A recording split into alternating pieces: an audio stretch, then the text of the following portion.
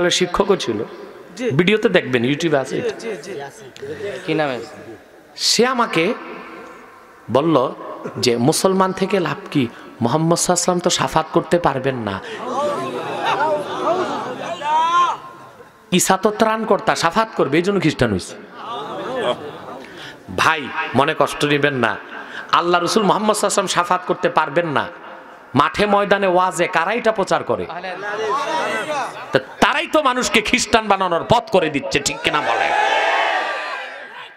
আব্বাসির মাথা খারাপ হয় নাই, যারে তারে গুতাবে, তার কলিজায় রক্তের ক্ষরণ হয়, হৃদয় বড় ব্যথা, সেজন্য জীবনকে বাজি রেখে মুহাম্মদ সাল্লাল্লাহু আলাইহি ওয়াসাল্লামের গোলাম কাজ করে যাচ্ছে ময়দানে।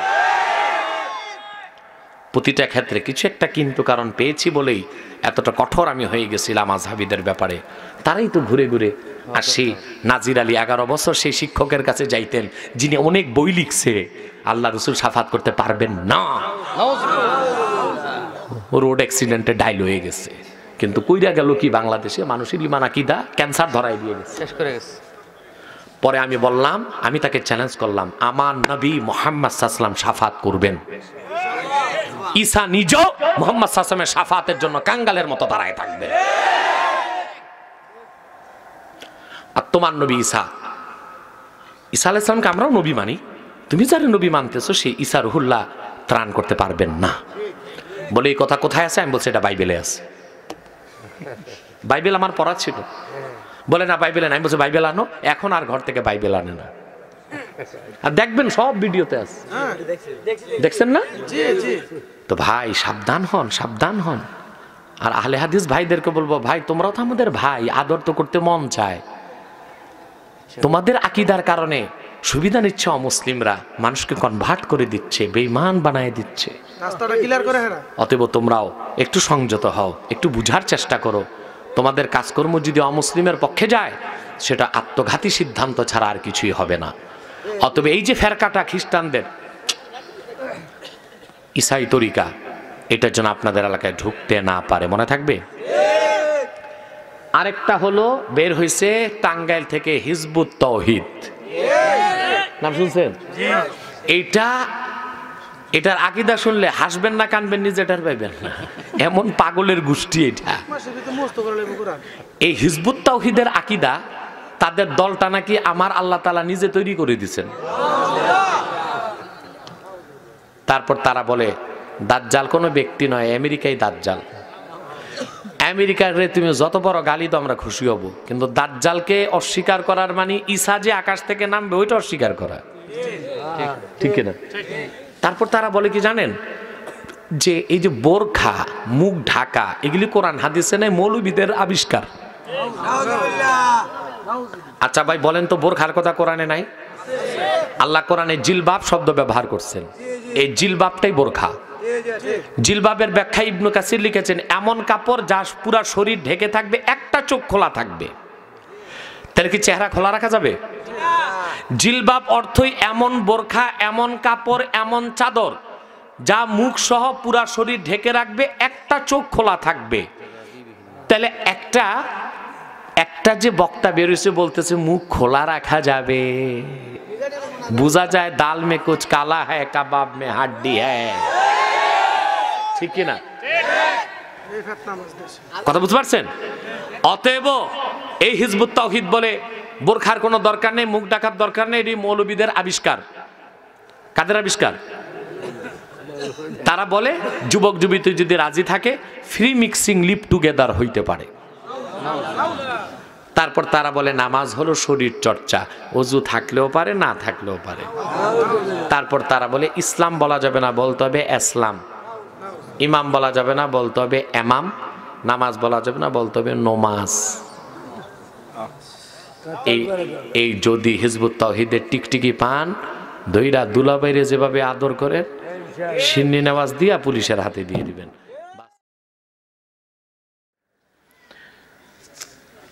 গায়েব অর্থ অদৃশ্য নয়। যদি বলেন অদৃশ্য গায়েব, তো বাতাস কি দৃশ্যমান না অদৃশ্য? তা বাতাসকে বলতে হবে গায়েব। তো চামড়ায় লাগে কি? গায়েব না। তাহলে অদৃশ্যকে গায়েব বলা যাবে না। গায়েবের ব্যাখ্যা করেছেন ইমাম খাজেন, কুল্লু মা গাবা আন হাওয়াসিল খামসা, প্রত্যেক সেই জিনিস যা পঞ্চ ইন্দ্রিয় থেকে দূরে তাকে বলা হয় গায়েব।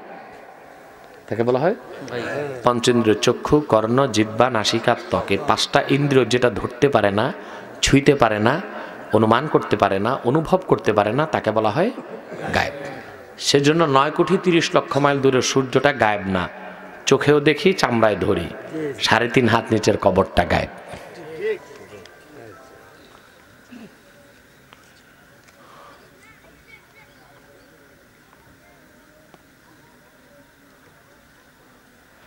ফেসবুকে এক ব্যক্তি বর্তমানে একজন হাইব্রিড বক্তার ব্যাপারে বলেছে যে এই বক্তার এমন যোগ্যতা যা নাকি মহানবী মুহাম্মদ সাল্লাল্লাহু আলাইহি ওয়াসাল্লামের ছিল না।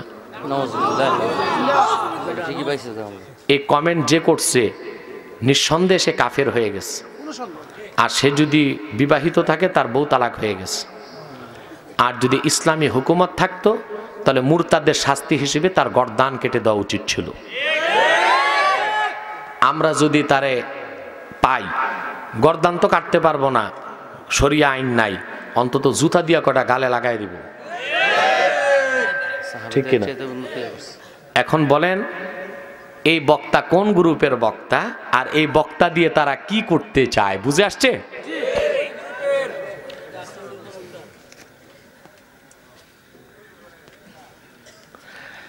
বর্তমানে ফেসবুকে আপনার কোনো ভিডিও দেয়া শেয়ার দিলেই আমাদেরকে মাজার পূজারি ভণ্ড বলে গালি দেয়। কারা দেয়? কারা দেয় আমি বলে দেই, যারা ইবনে তাইমিয়া, ইবনে আব্দুল্লাহ নজদির পাঁচাটা গোলাম ওরাই দেয়।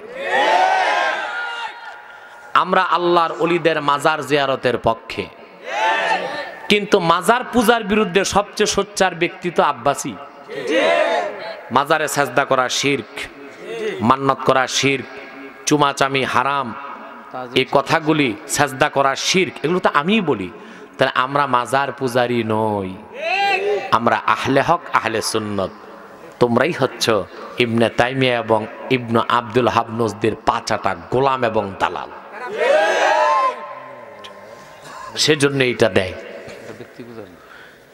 ইমামের পিছে নামাজ পড়ে অথচ বলে আমি ইমাম অনুসরণ মানবো কেন, ইমাম মানতে চায় না। কথা তো ঠিকই বলছেন।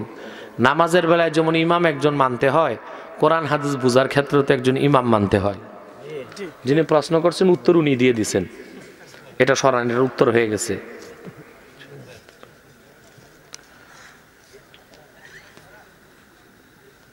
আপনি যে যাকে তাকে কাফের বলেন তা সঠিকভাবে বলেন কিনা? জি, এটার ব্যাখ্যা দিয়ে দিচ্ছি। আপনার যখন আজ থেকে 14 সালের পরে কোনো এক পীরের দ্বারা কুফর ঘটল, আমি সেই এলাকায় লোক পাঠিয়ে 40 জন সাক্ষী জোগাড় করেছি। কতজন? পত্রিকার কাটিং নিয়েছি, ভিডিও জোগাড় করেছি, লোক মারফত যোগাযোগ করে যাচাই বাছাই করে কুফরির ফতোয়া দিয়েছি। পরবর্তীতে যারাই কুফর করছে আমি একাধিক সাক্ষী উপস্থিত করেছি, ভিডিও দেখেছি, এবং সেটা কাইন মাস্টারে এডিটিং কিনা তাও যাচাই করেছি, অরিজিনাল ভিডিও কিনা টেলিফোনে যোগাযোগ করে যাচাই করে কুফরির ফতোয়া দিয়েছি। কিছুদিন আগে এক বক্তার ইউটিউবে আসলো, সে নাকি ওয়াজ করতে করতে কোনো চেয়ারম্যানকে নিয়ে কুফরি করছে। আমি আমার 2 জন ছাত্র এখানে এসেছে, ওর আব্দুর রহমান এবং আলামিন, 2 জনকে সে নোয়াখালী, কোথায় নোয়াখালী? শ্যানবাগ, ওখানে পাঠিয়ে দিছে, লক্ষ্মীপুর। ওখানে যে তারা যাচাই বাছাই করছে, সাক্ষী প্রমাণ বলছে যে না, বক্তা এটা বলে নাই। বক্তা ঘটনা বলতেছিল মুসা নবীর আর হারুন নবীর। তো মুসা নবী আল্লাহর কাছে বলছে, আল্লাহ আমার ভাইকে তুমি নবী বানায় দাও। এটা বলছে মুসা নবী হারুন নবীর ব্যাপারে। ইউটিউব আর কাইটা চেয়ারম্যানের দিকে লাগাই দিস। আচ্ছা বলেন, তাহলে আমি কি যাচাই বাছাই করি না? করি না। আমি শরীয়তের সমস্ত নীতি সামনে রেখে যখন দেখি কারো দ্বারা কুফর হয়েছে তখনই তাকে কাফের ফতুয়া দেই। আন্দাজি কাউকে দেইও না, বলিও না। কথা বুঝতে পারছেন? এই ক্ষেত্রে আমি অত্যন্ত কঠোর। অত্যন্ত কঠোর। আলহামদুলিল্লাহ। এই জন্য দেখেন যাদেরকে কুফরি ফতুয়া দিছি তাদের 14 গোষ্ঠীর ক্ষমতা হয়নি আমার কাছে এসে বসবে। ফতুয়া তো আমার না, ফতুয়া কার?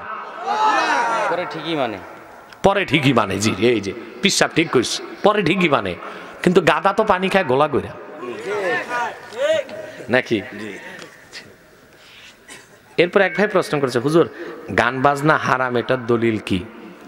এ কোরআন, সূরা লোকমান, وَمِنَ النَّاسِ مَن يَشْتَرِي لَهْوَ الْحَدِيثِ لِيُضِلَّ عَن سَبِيلِ اللَّهِ بِغَيْرِ عِلْمٍ وَيَتَّخِذَهَا هُزُوًا أُولَئِكَ لَهُمْ عَذَابٌ مُهِينٌ।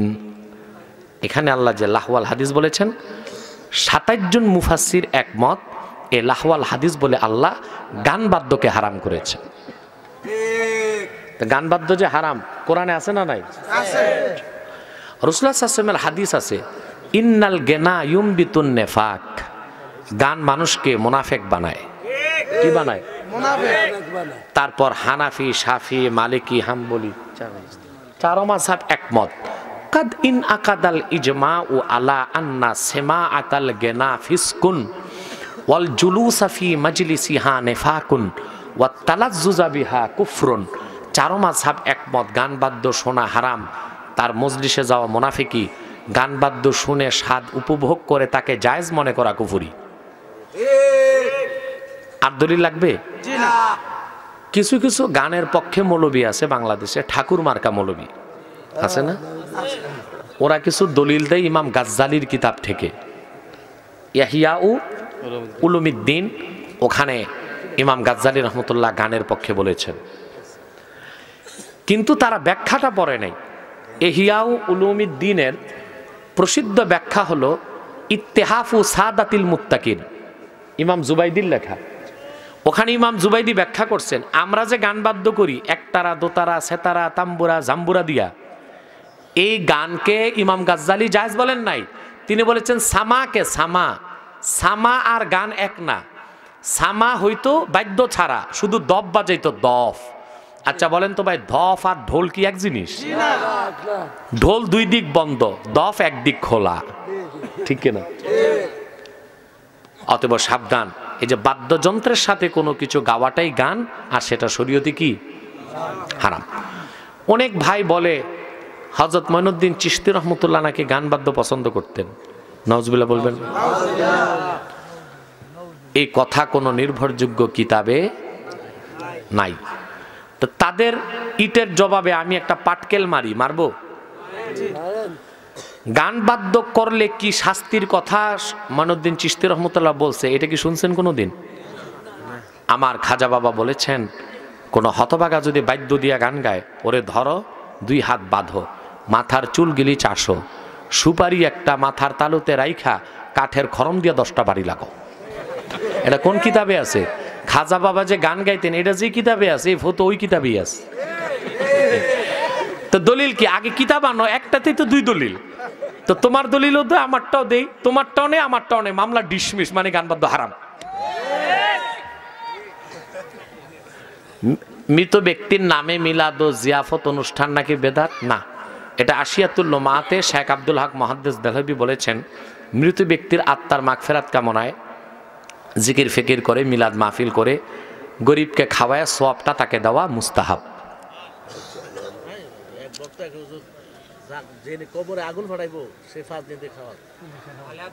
বক্তা না, তক্তা।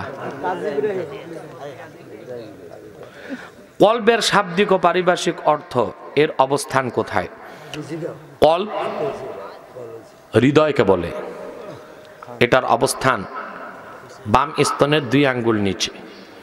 পীরি মুরিদির ভাষায় তাকে বলা হয় লতিফায়ে কলব, লতিফায়ে কলব। রাসূলুল্লাহর হাদিস আছে, আলা ওয়া ইন্না ফিল জাসাদি মুদগা, সাবধান জেনে রেখো, দেহে একটা গোশতের টুকরা আছে, ইদা সালাহাত সালাহাল জাসাদু কুল্লু ওয়া ইজা ফাসাদাত ফাসাদাল জাসাদু কুল্লু আলা ওয়াহিয়াল কলব।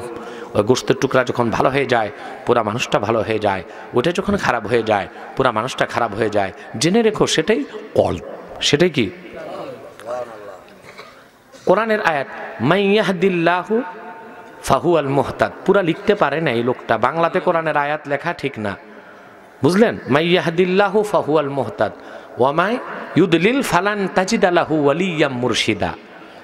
এর তাফসীর কি? বাংলাদেশের একজন মুফতি মুর্শিদের তাফসীর করতে গিয়ে বলেন, মুর্শিদ বলতে আল্লাহকে বোঝানো হয়েছে, তাই জানতে চাচ্ছি মুর্শিদা এর তাফসীর কি? আরশাদা ইউরশিদু, মুর্শিদ ইসমে ফাইল থেকে, বুঝলেন? এই মুর্শিদের অর্থ যিনি পথ দেখান, কি দেখান? আর মুর্শিদুল্লাজি ইউরশিদুন নাস তরিকাল হিদায়া, যিনি মানুষকে হেদায়েতের পথ দেখান তাকে কি বলা হয়? মুর্শিদ। তা আল্লাহ আমাদেরকে পথ দেখান। হেদায়েত দুই প্রকার, একটা হচ্ছে ইসাল ইলাল মাতলুব, এটা আল্লাহ করেন, এই জন্য আল্লাহকে মুর্শিদ বলা হয়। আর ১৫০০ বছর আগে নূর নবী মুহাম্মদ সাল্লাল্লাহু আলাইহি সাল্লাম কোরআনের মাধ্যমে গোটা মানব জাতিকে পথ দেখিয়েছেন, এই জন্য আমার নূর নবী মুহাম্মদ সাল্লাল্লাহু আলাইহি সাল্লামকেও মুর্শিদ বলা হয়। কথা বুঝতেছেন? যেমন তিরমিজি ২য় খণ্ডে সূরা আবাসার তাফসীরে আসছে, আব্দুল্লাহ ইবনে উম্মে মাকতুম এসে আল্লাহ রসুলকে বললেন, আরশিদনি ইয়া রাসূলুল্লাহ, হে আল্লাহ রসুল আমাকে পথ দেখান। তো সাহাবায়ে কেরাম আল্লাহ রসুলকে মুর্শিদ মনে করতেন। ৩, নূর নবী মুহাম্মদ সাল্লাল্লাহু আলাইহি সাল্লামের উম্মতের মধ্যে যদি কেউ হক্কানি আলেম হয়, নেককার ওলি হয়, তিনি যদি মানুষকে কোরআন হাদিসের পথ দেখান, তাকেও মুর্শিদ বলা যেতে পারে। কথা বুঝতে পারছেন? বাস এতটুকু, এর বেশি উত্তরটা বুঝবেন না, দরকারও নেই। আজকের ওয়াজে আপনি ইসলামের অর্থ বলেছেন, তাহলে আসসালামু আলাইকুমের আসল অর্থ কি? হ্যাঁ, সালাম তো আল্লাহ তাআলার নাম, সালাম, কিন্তু সালাম থেকে তো ইসলাম না, সিলমুন থেকে ইসলাম, সিলমুন থেকে ইসলাম। আর সালাম অর্থ শান্তি, আবার আল্লাহর নামও হচ্ছে সালাম। কথা বুঝতে পারছেন? কথা বুঝেন নাই? তা আল্লাহকে সালাম বলি কোন অর্থে? শান্তি অর্থে, শান্তির মালিক অর্থে। কথা বুঝতে পারছেন? যে লোকটা প্রশ্ন করছে মোটামুটি পড়াশোনা করে, তবে পুরা বুঝতে পারে নাই। আল্লাহ হেদায়েত করুন।